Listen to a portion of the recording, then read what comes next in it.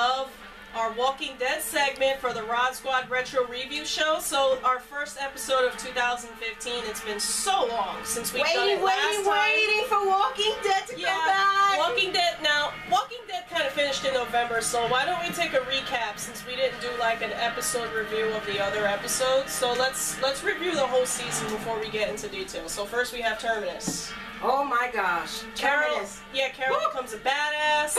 The whole badass. She took the whole camp out. That was fantastically done, and I'm a big fan of her now. Oh man, she is the girl. She is the girl. Then we have Eugene's big secret. Oh, that was basically towards the end anyway. Wasn't it towards the end? No, it was kind of in the middle. What happens with the guys from Terminus? Yeah, we just explained that. Carol kind of beat the shit out of them. Yeah, but what happened to the other guys that went into the church? Oh, yeah. And Gareth gets killed by Rick. He actually begged for his life.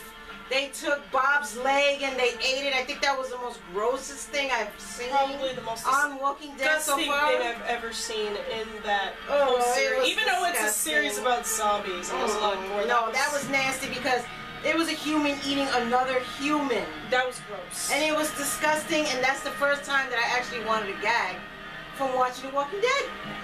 Yeah, finally. I mean, ugh. I've never seen any cannibalism like that. That is nasty. But let's go even further. So like I said, Eugene's big secret. Turns out that he's not the savior of mankind. He's a big fat wuss is what he is. Yep. Then we have Abraham's backstory, him fighting his demons. You know, then we have a whole bunch of other segments going on within the show. A lot of backstories for Carol too. We learned a little bit about her past. We have a new character that came into the episode. Noah shows up. Another character played by one of the famous guys from Everybody Hates Chris, which is kind of funny because his friend was in the last season and died as a zombie. But it was awesome. Oh, and now the big surprise for the mid-season finale. Oh, yeah. A lot of feels.